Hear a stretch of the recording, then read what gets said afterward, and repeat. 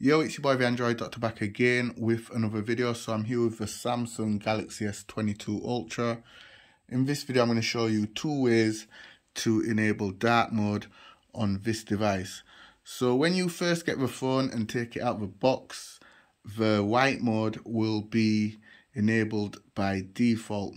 What I mean by white mode is anytime you open any Samsung or Google application, you will see this white theme. As you can see, the Play Store has this white theme. Also the Galaxy Store as well.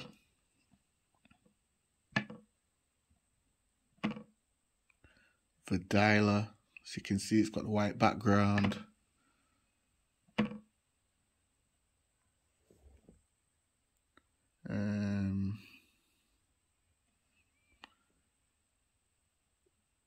Where is it? Maps. So you can see the maps has a white background as well. Same with the contacts. So yeah, I'm going to show you how you can change it and enable the dark mode to add a dark theme to all the applications. So it's a system-wide dark mode, so it's going to change all your applications to this dark theme, which is really good. It's better on the eyes, especially at night. So the first way to enable dark mode is to pull down the notifications and then just swipe across and you will see the dark mode option here. Just select it, and as you can see, everything has turned from day to night, even the notification panel there. So now when I go into the Play Store, as you can see, we've got this nice dark background. And like I said, it's a system-wide dark mode.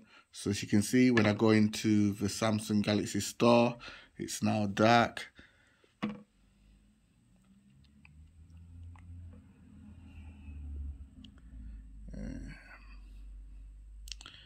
And when I go into Maps, it now gives me the option to change to dark mode as well.